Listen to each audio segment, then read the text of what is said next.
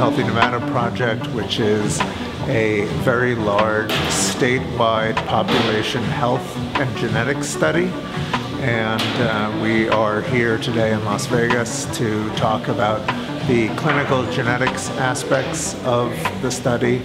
We are testing up to 250,000 Nevadans and looking for inherited cancer and heart disease risks, along with providing information on ancestry and other fun and helpful traits about your genetics.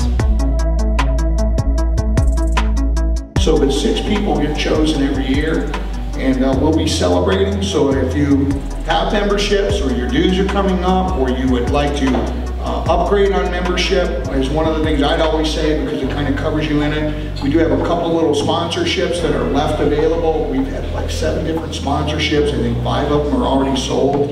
So come out with us and celebrate these people. And you don't have to just be a physician, you have to be nominated, and the award is called the Inspired Excellence. What it means is that you just didn't take care of patients. It means that you inspired excellence in the other individuals around you. Do any of you work with somebody like that? That you watch how they've changed other people's lives and affected other people's careers, and how they've helped lit that fire and stoke those flames? That's what this award is about.